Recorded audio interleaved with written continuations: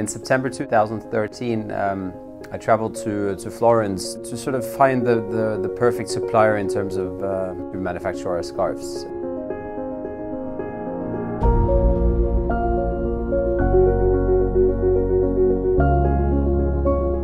The first meeting was with Tiziano and his company, and to sort of see how they work and the products they make and how their strong heritage is in terms of making scarves with some of the biggest names in the business. I just cancelled all the meetings and ended up doing everything with them.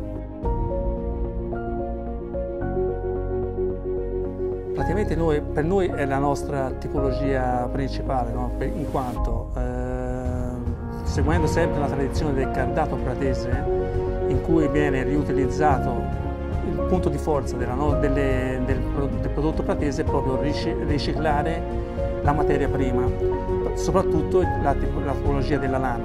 Negli ultimi anni abbiamo riciclato anche il cashmere.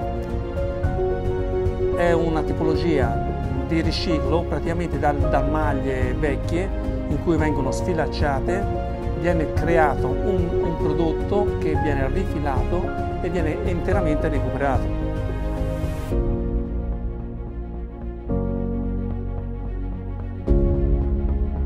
And the way they actually do it is sort of like they dip the scarves 20 times back and forth to achieve the perfect color.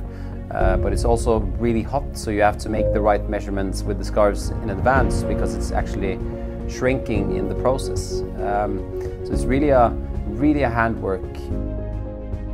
And you meet the guys from the dip dye factory that are mom and dad and sister and two brothers that are doing all the work, and you meet the persons in the finishing department, and all the communication between all these different